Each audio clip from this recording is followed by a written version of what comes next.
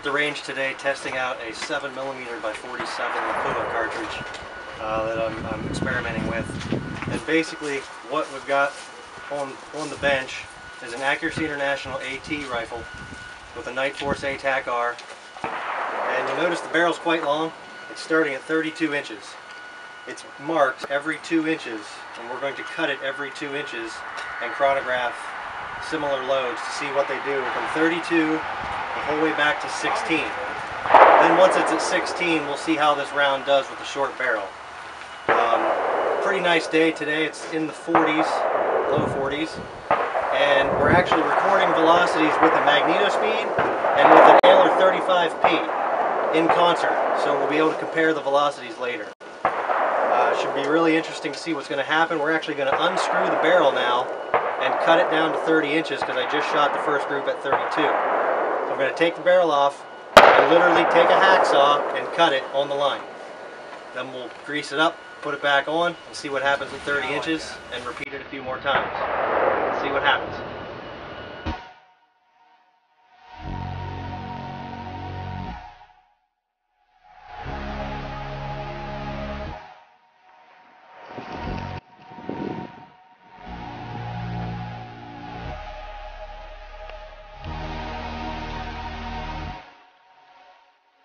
Cut it down to 30.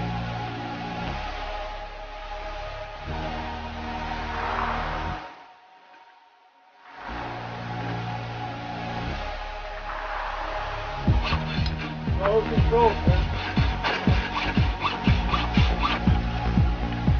Precision crowning.